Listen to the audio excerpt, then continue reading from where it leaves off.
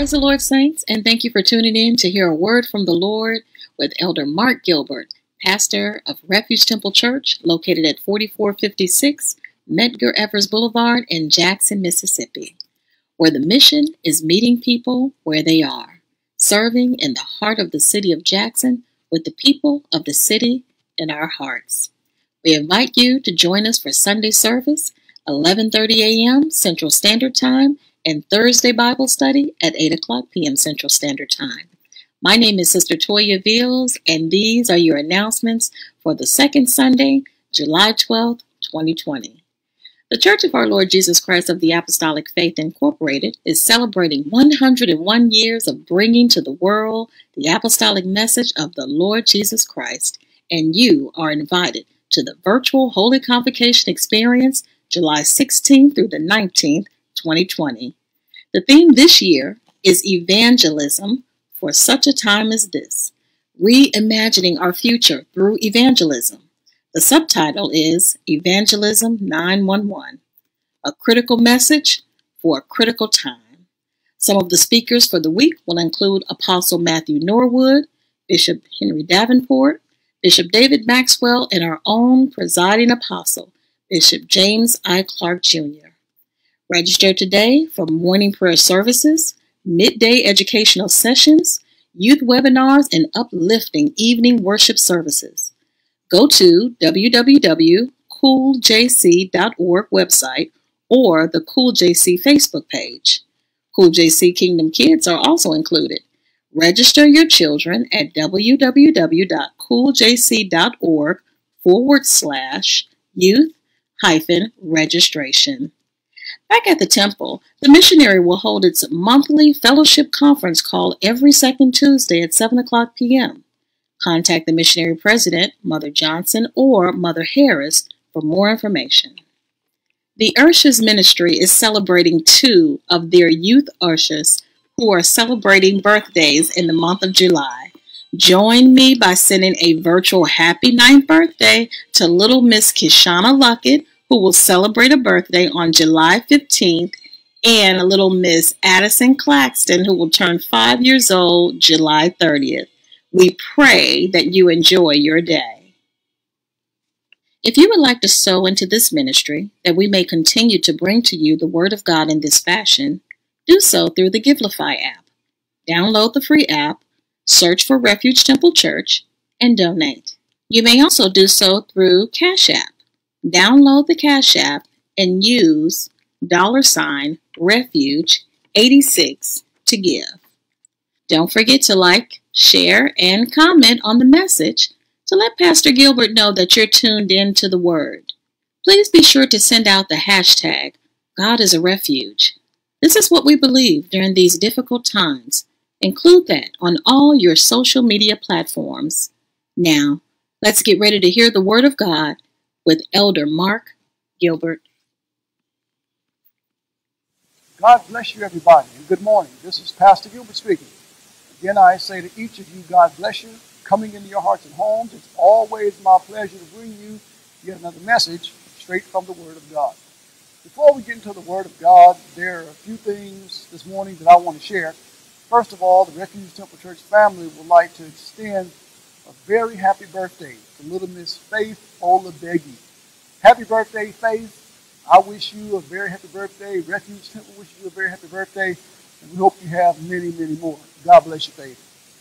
If you listen to this message, number 2, go ahead and put this hashtag in the comments. That hashtag is God is a refuge. That's right. God is a refuge. Now, we started putting this hashtag out at the very beginning of this pandemic. And since it appears, by all accounts, that the pandemic is not slowing down, I want to reassure you that God is still a refuge in the midst of trouble.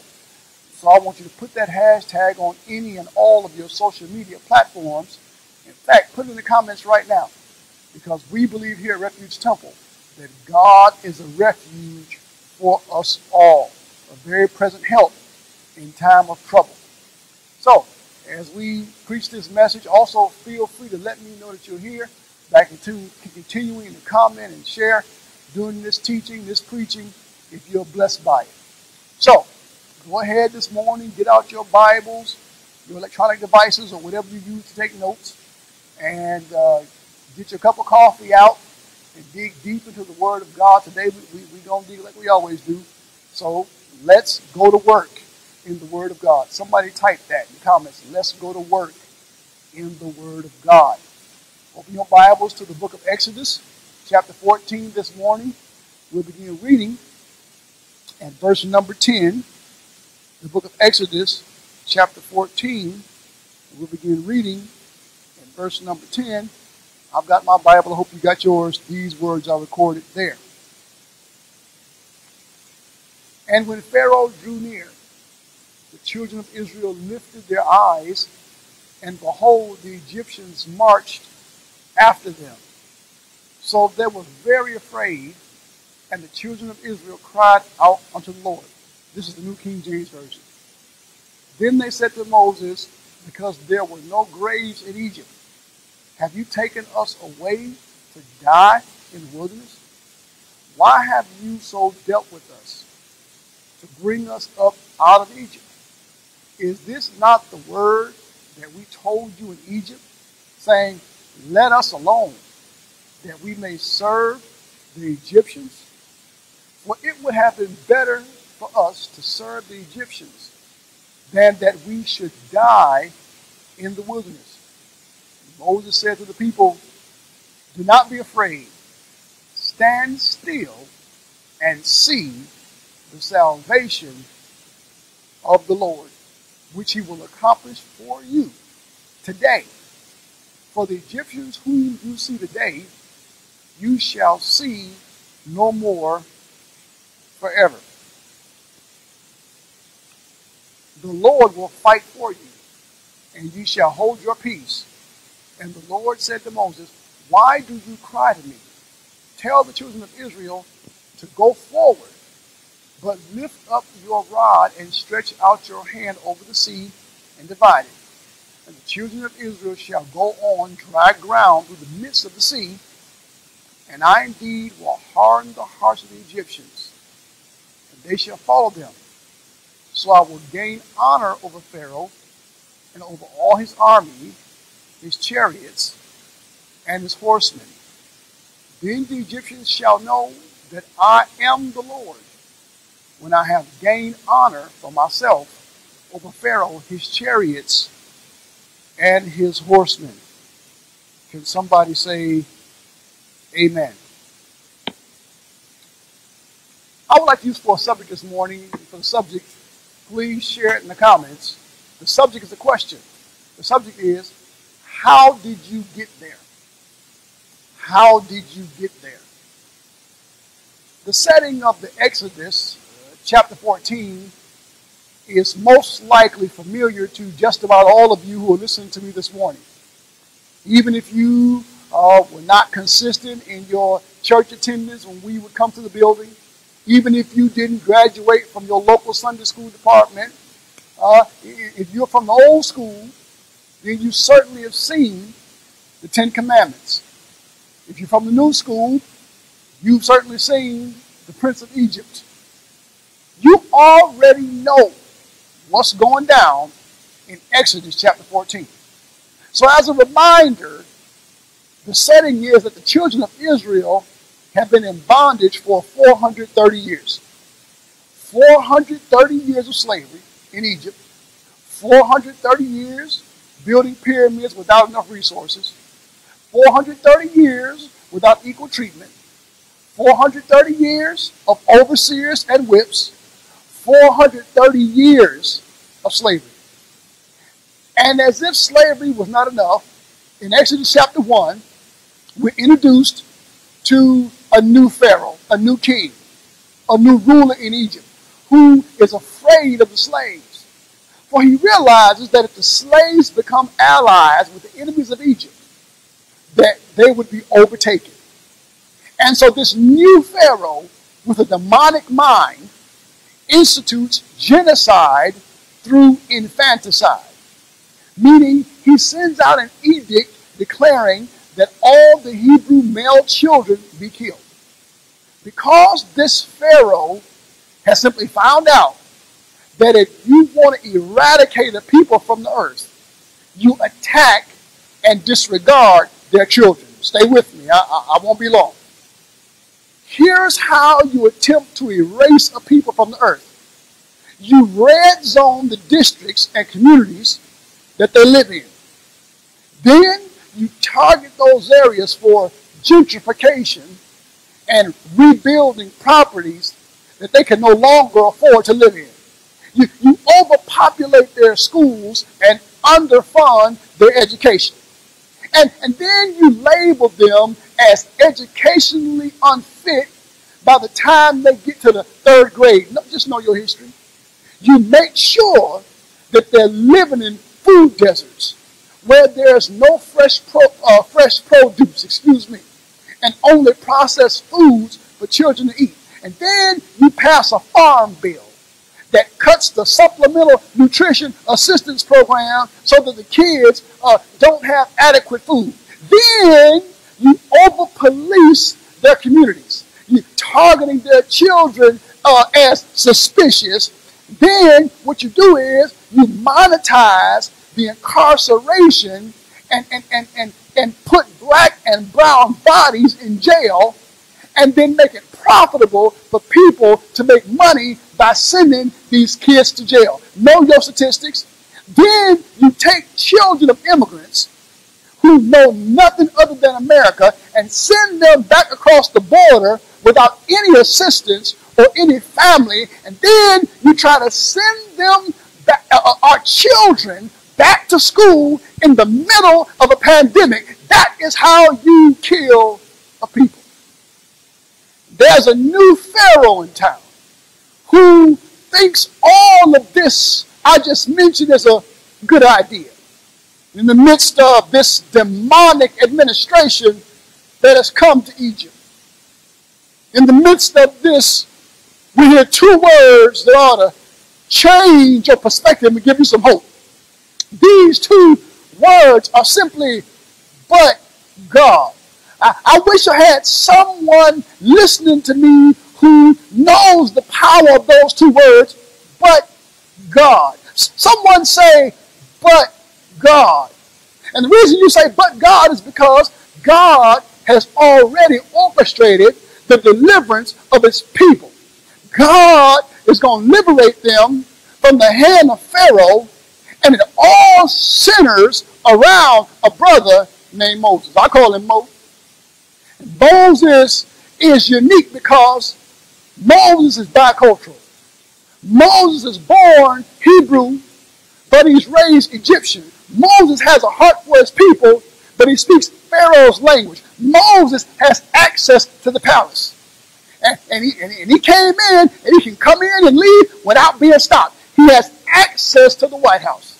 And just for a side note, don't allow anybody to tell you, young people, that a Christian should not run for public office. That's not true. It's not the Bible.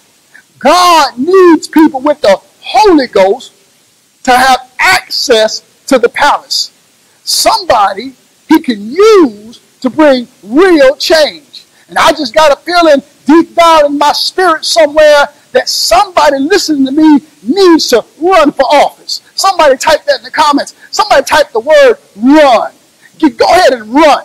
Get you an exploratory committee. Don't be scared. Get you a campaign manager. Get your name on the ballot and run, because God needs somebody with access to the palace to get things done. They got the Holy Ghost, but I digress.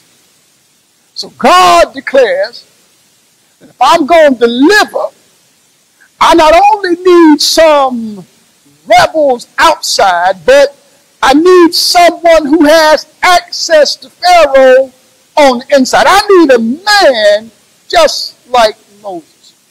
So God meets this Moses in chapter 3 of the book of Exodus. He appears through a burning bush and tells Brother Mo that I've seen the oppression of my people.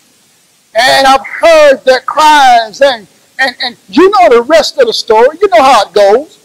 Brother Mo is sent back to Pharaoh with one simple message. Moses goes to Pharaoh and says, God told me to tell you to let my people go. Pharaoh is not moved by Moses. Pharaoh does not care about the message Moses brings. Pharaoh refuses to release the slaves.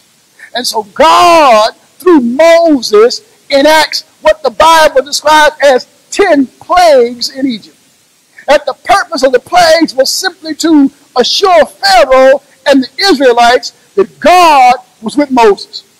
Moses is used by God to initiate plague after plague after plague, so that anyone who looked at Moses would know surely that the hand of God is on Moses. 9 plagues don't move Pharaoh. It's only the 10th plague, when the death angel sweeps through Egypt, when Pharaoh, who wanted to kill Israelite children, now has the same death enacted on his family. That's when he decides to make a move. Because Pharaoh does not change until something happens to his children. Oh my God, Pharaoh doesn't mind deporting your children. Pharaoh doesn't mind calling your children out of their names. Pharaoh doesn't mind sending your children, your sons and daughters, to school in the middle of a pandemic and threatening to defund the school if they don't open. But as soon as something happens to his children, as soon as somebody does something to his daughter or his son-in-law, he goes ballistic. Don't get mad. It's right. It's in the Bible. It's in the Bible. I'm just preaching the Bible. So Pharaoh is moved by the 10th plague. And in chapter 12, he temporarily repeals slavery. He goes to Moses and the Hebrews, and this is what he tells them in the Mark Gilbert translation. This is what Pharaoh tells Moses. Pharaoh says, Mo, I don't care where y'all go, but y'all got to get up out of here. Yeah. Moses, I don't care what y'all do and where y'all go, but y'all got to get up out of Egypt. So the Bible says, watch this, 600,000 Israelite men, not including the women and children, followed Moses out of Egypt. As a matter of fact, what the Bible really says is that you have 600,000 men along with the women, the children, and a mixed multitude. I need you to understand, Bible scholar, that Hebrew and Israelite are not synonymous. They are not the same thing. The Israelites were part of the Hebrews, but the Hebrews also incorporated a mixed multitude. Don't you miss this. When God opens the doors of deliverance, it's not just the Israelites he leads out. It's also a mixed multitude. Why? Because the hand of God does not simply favor one segment of society over the other. The hand of God operates to liberate all of those who are oppressed, all of those who are unjustly treated, all of those who are hungry, all of those who are discriminated against, all of those who are treated with implicit and explicit bias. God delivers all who are oppressed. That includes both race and gender, both education and income, because you cannot divide the hand of God when it comes to liberation and freedom. Move on, Pastor. Move on, Pastor. So, 600,000 Israelite men, the women, the children, and the mixed multitude. That easily means, folks, that more than 1 million people follow Moses out of Egypt. Somebody say 1 million. 1 million people follow one man. Why would 1 million people follow one man? Don't miss this, because this is important. They follow him because they believe Moses is following God. 1 million people believe that Brother Moses is listening to God, obeying God. We've seen the plagues. We know he has convinced us that God is with him. 1 million people follow Moses because they believe Moses is following God. Please don't miss this. They look at Moses and believe that God is with him. God is leading him. God's hand is on him. We follow him because God has got him. And everything is fine in the beginning of chapter 14. But ooh-wee, by the time you get to verse number 10 of chapter 14, that's going to be a real problem. Somebody say, that's a problem. Because by the time you get to verse 10 of 14, two problems that come up. Number one, on their way out, following Brother Moses, they hear the sound of chariots. Somebody turns around and sees that Pharaoh and all his army, his choice chariots, the fastest ones he has, are pursuing them. Pharaoh has now changed his mind. He must have met with his economic council, and they told him, hey, Pharaoh, we can't let this nation be built without free labor. This nation has been built on free labor of slaves for a long time. Someone must have reminded Pharaoh that without slaves, there's no Egypt and Egyptian privilege. So we have got to reclaim these slaves so that we can make Egypt great again. Y'all gonna get that Monday morning. So they're chasing after Hebrews. 1 million people on foot being chased by an army and chariots. And somebody realizes this ain't going to end well. But the bigger problem, Sister Gilbert, is not what's behind them. The bigger problem is what's in front of them.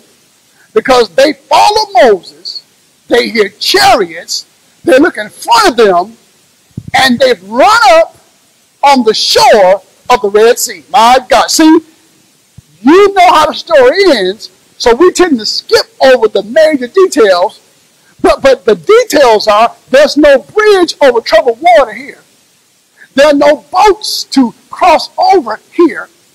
There's no resources to get on the other side here. 1 million folks have followed Moses, and chariots are not far behind, and impossibility is in front of them, and they do just what some church folk know how to do. They complain. Listen to what they say to Moses. They say, Mo, didn't we tell you leave us alone in Egypt?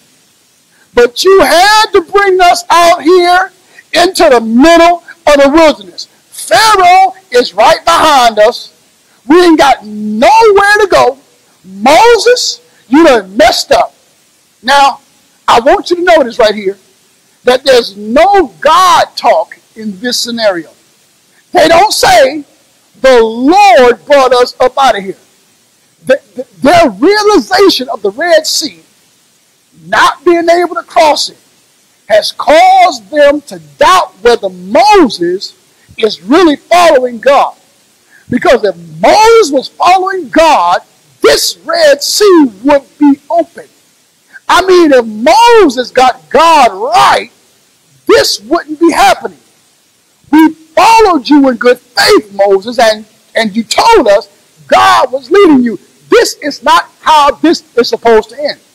Now Pharaoh is behind us, trying to kill us. We ain't got nowhere to go. Moses, you are not following God. Now, I want you to put yourself in Moses' position just for a minute. Pharaoh behind, complaining church folks on each side, a closed Red Sea in front, the enemies in the back, discouragers all around, and a closed Red Sea in front. Don't you miss it. Pharaoh behind, complainers around, and a closed Red Sea in front. Here is the dilemma that Moses faces, church. The dilemma that Moses faces is, how do I interpret the Red Sea? Is the Red Sea a closed door, or is the Red Sea an obstacle we've got to get through? I've been following God.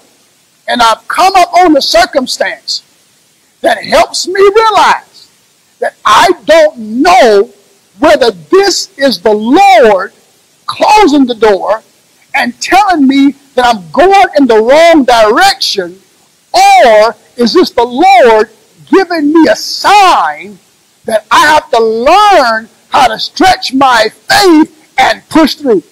Somebody type, which one is it? Somebody say, which one is it? Ladies and gentlemen, this is what happens when you walk with God. And y'all got to excuse me this morning, but I'm just the kind of pastor who's going to preach real life and real application, because that's the point of listening to your pastor. If your pastor ain't preaching something you can apply, then why you preaching? Why you listening? Somebody say, be real. You got to preach what's real. This is what happens when you walk with God. You run up against situations and you don't know how to discern whether or not this is God telling me I need to move in another direction, or is God telling me to stretch my faith and push through this thing? Is the Red Sea a closed door, or is it an obstacle for me to get through? My God, can I tell you what makes this difficult? What makes this question difficult is God uses both. Let me tell you about the God I serve. He's a closed door God. That when God sees you moving in direction that's not his will, when you're pursuing something that God doesn't desire for you to have, God often wants to protect you from yourself. I like that. Somebody say, Lord, protect me from my own self. God is able to protect you by closing the door. And closing the door, you can't open. I wish you had a witness. God knows how to shut some stuff down. God knows how to tell you no. God knows how to make it impossible for you to go in that direction. Is there anybody listening to me on Facebook this morning that has ever experienced a closed door? Somebody say, yes, it's me. I've had it happen to me. Because let me tell you about mature people. Mature people have experienced a closed door, but can look back at it now, and rather than getting mad, you can say, hallelujah, and thank you, Jesus, that God chose to close that door. Thank God she's gone. Thank God he's gone. Thank God I didn't get what I wanted. Thank God they unfriended me. Thank God they blocked me. Thank God I didn't marry that brother. Thank God I didn't marry that sister. Thank God I didn't get that job. Thank God he didn't let me move out of state. Thank God for closed doors. Somebody say, thank God for closed doors. Yeah. But God also uses obstacles. Yeah. Every journey with God is not Sunday. It's not hunky-dory, happy-go-lucky. When you're faithful to God with intentionality, God will put obstacles in your path in order that you might learn how to get through and lean on God. God will put opposers and naysayers in your environment to teach you how to learn to ignore some folks.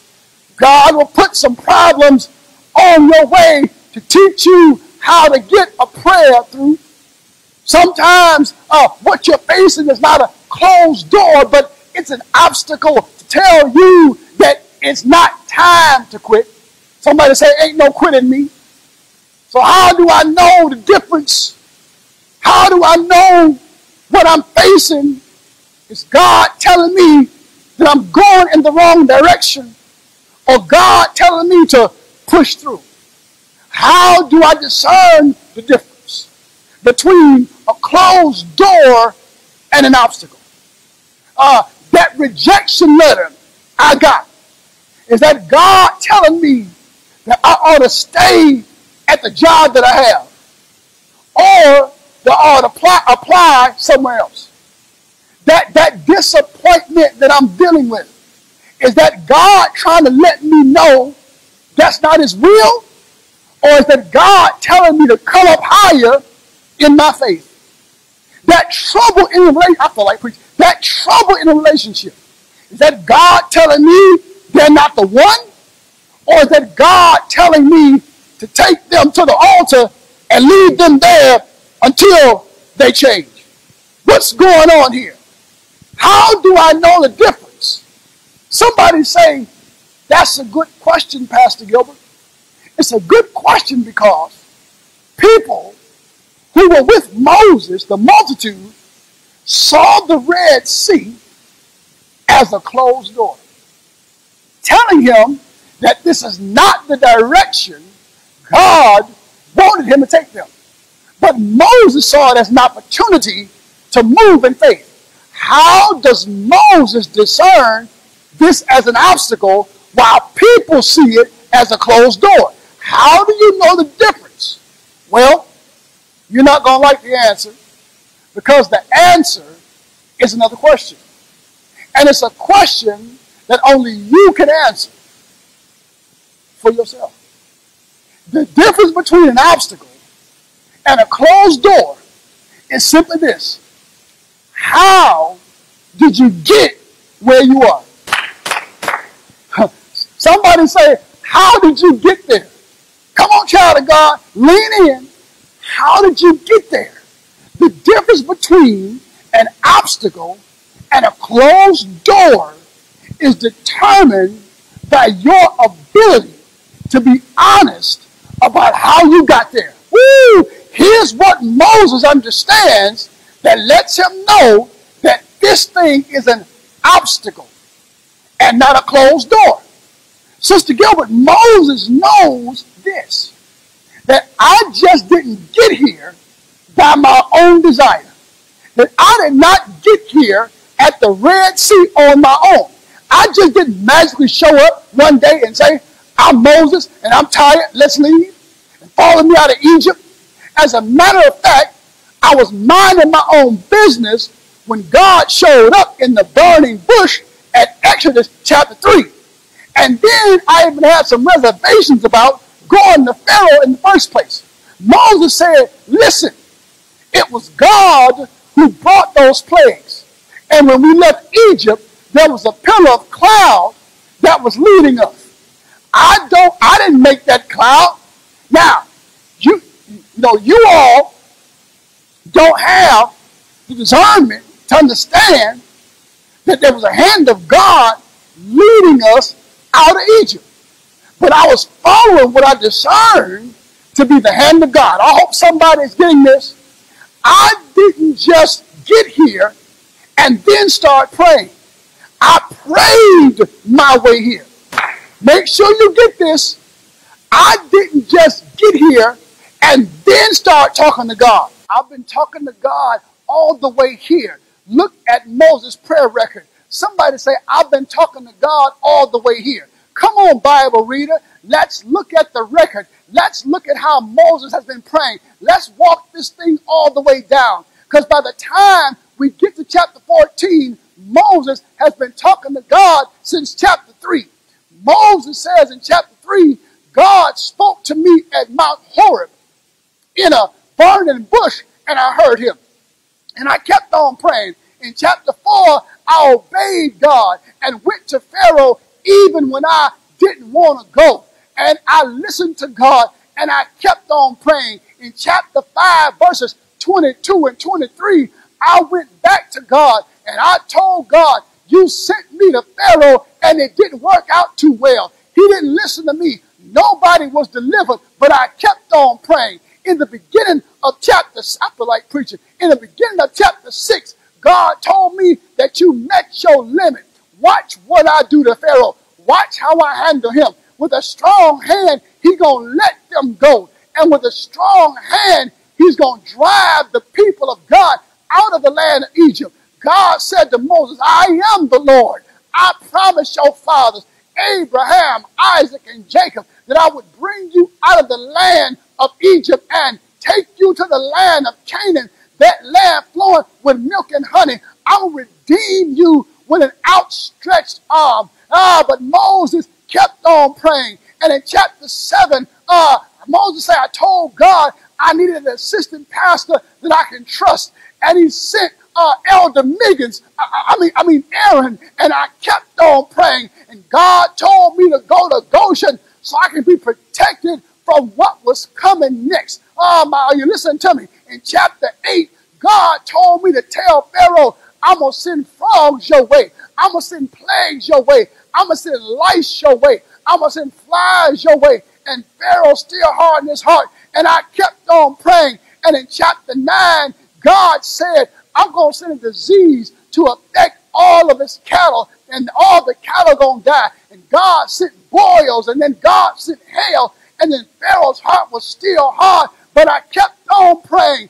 Somebody said, I kept on praying. And in chapter number 10, God kept on moving. God sent locusts, and then God sent gross darkness on the land. And Pharaoh told Moses to get out of his face, get out of my land. But I kept on praying.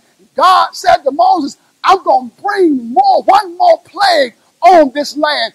Every firstborn in the land of Egypt is going to die about midnight. But I kept on praying. And in chapter 12, God told me, Moses said, to tell the people to take a lamb without blemish, a male lamb, and after 14 days, kill it and take the blood and put the blood on the 2 side posts and the upper door posts of your house. And then I want you to eat the lamb. I want you to eat all of it. Leave nothing left. And whatever you leave, burn it. And when I come through with the death angel at midnight, the blood will be a token for you. And when I see the blood, I'm going to pass over you, and the plague shall not be upon you to destroy you. And then Pharaoh let the people go. And the Lord told Moses in chapter 13, I want you to remember the Passover as a testimony that you have been praying to me the whole time,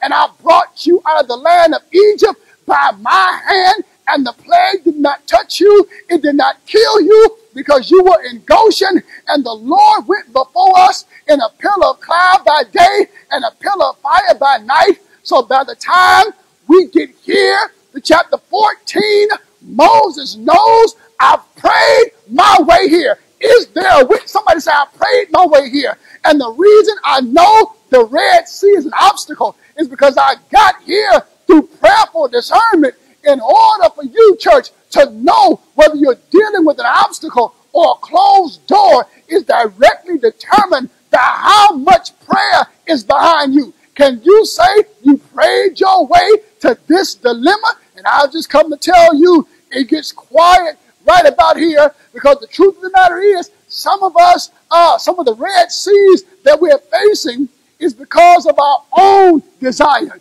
Every Red Sea you faced was not God. Somebody say, if you be honest, that was me. That wasn't God.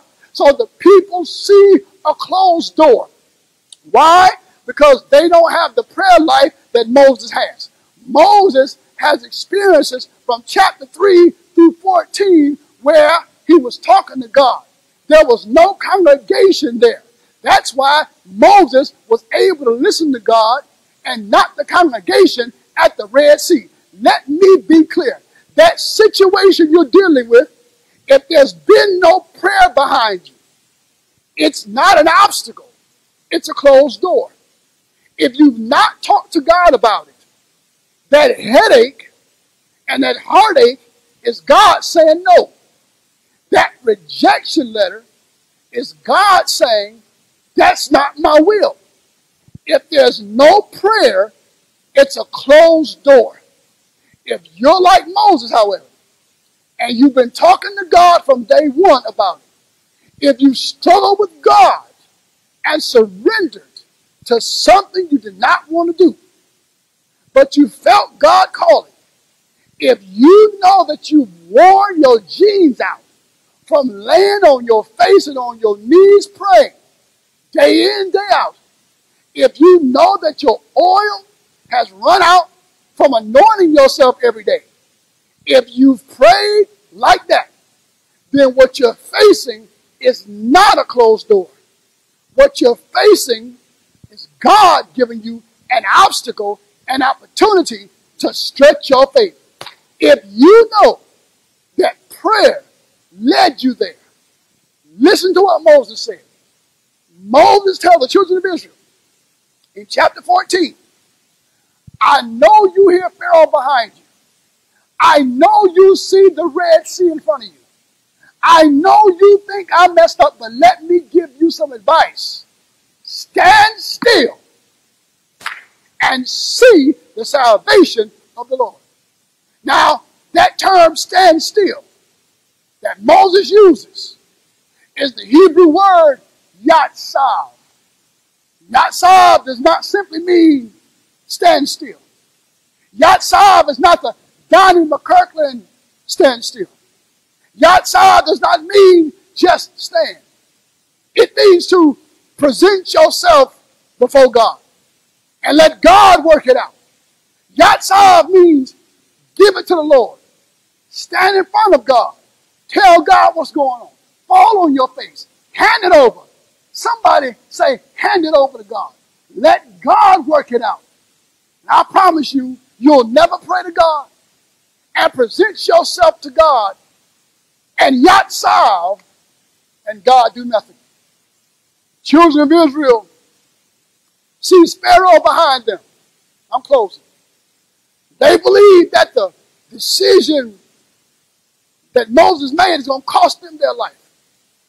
But when Moses was in prayer with God, God already told Moses before they left Egypt, I'm going to lead you out of Egypt. But don't trip and don't flip, because I'm going to harden Pharaoh's heart and change his mind. And he's going to come after you. God has already told Moses, don't get nervous about Pharaoh, because I'm going to harden his heart. So when the children of Israel heard Pharaoh coming, they thought Moses was wrong. But when Moses heard Pharaoh coming, he knew God was right. Let me say that again. Somebody type this. It'll bless you. When the children of Israel heard Pharaoh coming, they thought Moses was wrong, that he made a mistake. When Moses heard Pharaoh coming, he knew God was right. If you chose the wrong job, don't worry, because it won't last long no way. If you get in the wrong relationship, don't worry, it won't lead to a happy ending anyway, because you will see the salvation of the Lord. Sit back and watch God be God. And here's the shout. Here's the final word. And I'm closing right here. Nowhere in Moses' prayers from Exodus 3 to Exodus 14 did God ever mention to Moses anything about a Red Sea. God never told Moses he would face an obstacle called the Red Sea, which means he also never told him that a way would be made in the sea, which means God will make a way somehow. When you present yourself yatsav before God, stand still, God will make a way out of no way. Is it an obstacle or a closed door? The answer is you've got to determine how you got where you are. If God brought you where you are and you've been praying the whole time, it's an obstacle. But if you got there on your own, no doubt, it's a closed door. So the question is, as I close this, which one are you facing today? Only you can answer that question. How did you get here? How did you get to where you are? Did you scheme your way there? Did you manipulate your way there? Did you hand out cards to get there? Did you put your name out every chance you got to get there? Did you do some favors on the side to get there? Did you disobey God to get there? If you did, you're dealing with a closed door. But if you prayed your way there, hey God, if you sought God, if you attempted to do the right thing as best you could, if you laid on your face, if you travailed before God, if you fasted before God, I'm here to tell you, what you're dealing with is an obstacle. How you got where you are is the determining factor as to whether it's the will of God or not. How you got there will determine if it's an obstacle or a closed door. Which one are you dealing with today? This sermon was born out of multiple questions I've been getting about this very question. Pastor, emails, phone calls. How do I know the will of God? How do I know this is an obstacle or a closed door? My answer to you, find out how you got there. And you'll discover which one it is. God bless you. Heaven smile upon you. This is Pastor Gilbert speaking.